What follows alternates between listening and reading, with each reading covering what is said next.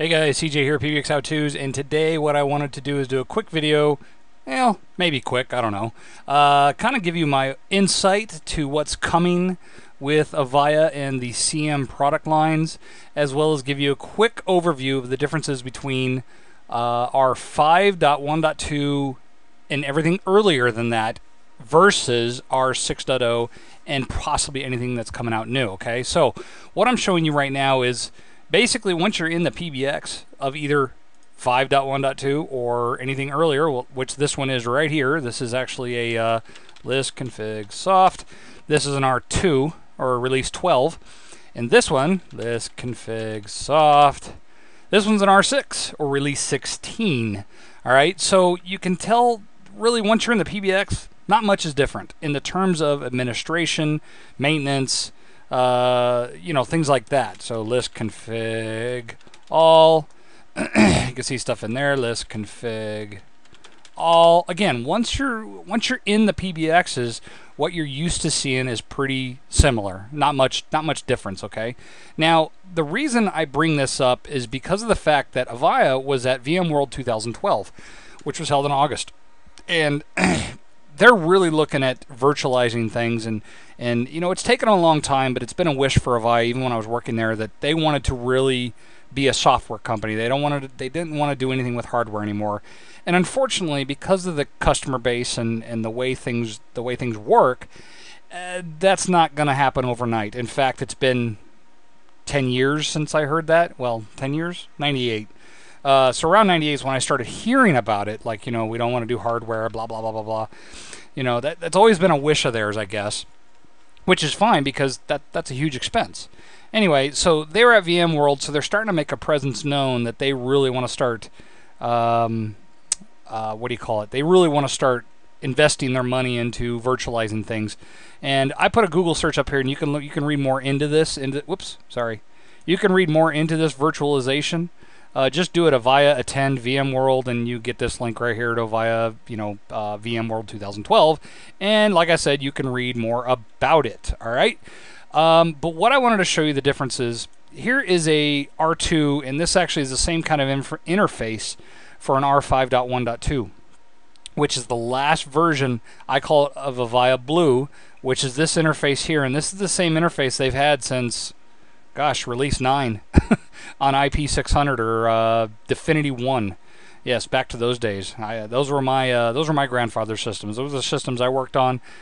I worked on the ones earlier than that, but I'm talking about the Eclipse, the enterprise class IP solutions systems. They've had this blue interface for as long as I can remember. All right, but with R6, and just to show you, here's the maintenance. Right, here's the maintenance side of it.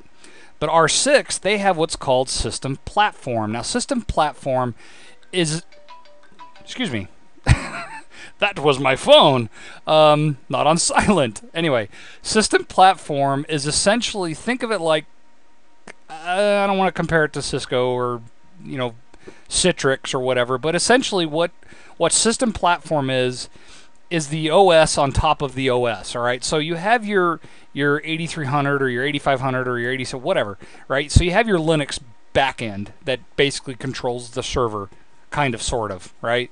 But in the new version, System Platform is basically the operating system that you load onto the servers once you get them, right? So they have Linux and all that built in. So that's really, it's Linux operating system with all this System Platform stuff configured in it. And then what you do is you have to load solution templates. And as you can see, I have one on here which is CM, which is name of the virtual machine. And this virtual machine is Communication Manager. And when I click on that, actually what would come up is this, right? So, well, kind of, sort of. Here, let me show you what comes up.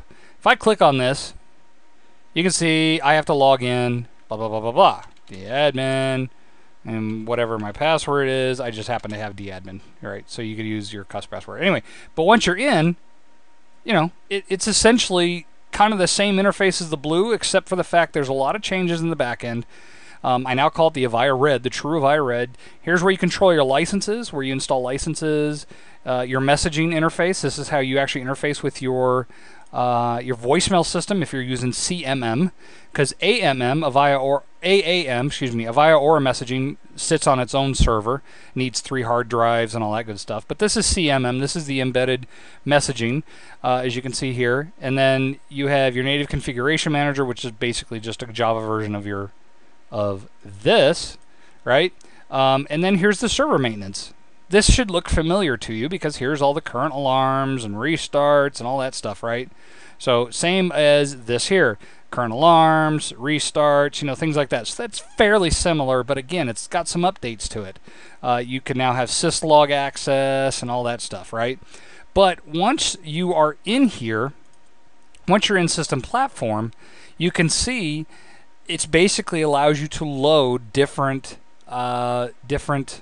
systems or CM versions on the platform itself. So Utility Server is a new addition to R6 where it allows you to have your own DHCP server for your phone, your IP telephones, and things like that. So if your customer doesn't have one, you could utilize this and say, here you go.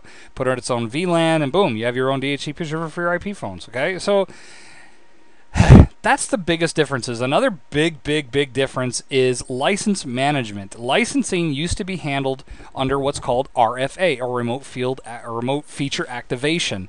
It's now handled under WebLM, or Web Licensing Manager. And what WebLM does is essentially allows you to load all your licenses that you can go download yourself from what's called PLDS, or the delivery or the download source system, whatever.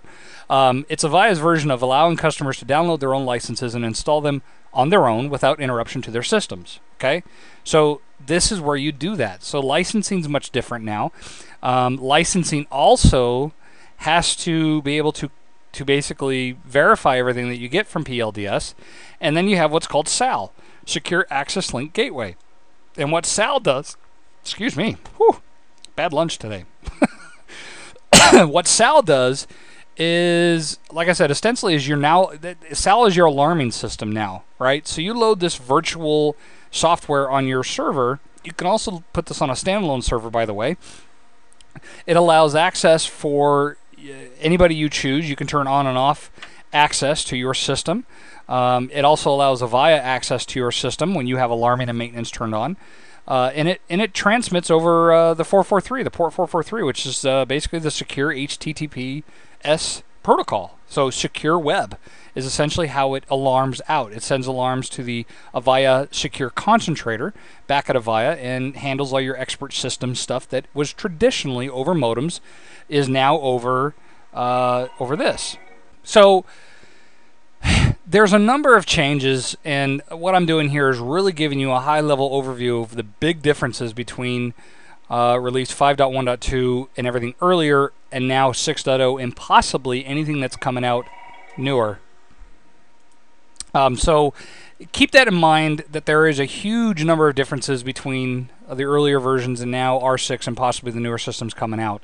So be prepared for that. I tell anybody, if you're going to get trained or you're going to get certification, I highly recommend you do it on R6 because it's going to give you the newer platform or the new solutions that are going to possibly, well, they are now out today, and that are going to be coming out, you know, in the near future as well. So hopefully this was informative for you. If you have any questions or you want to see anything specific on System Platform or the interface to the maintenance, you know, things like that, let me know in the description. Let me know on Facebook, and I will be happy to give you a more detailed description on any of these systems within R6, okay?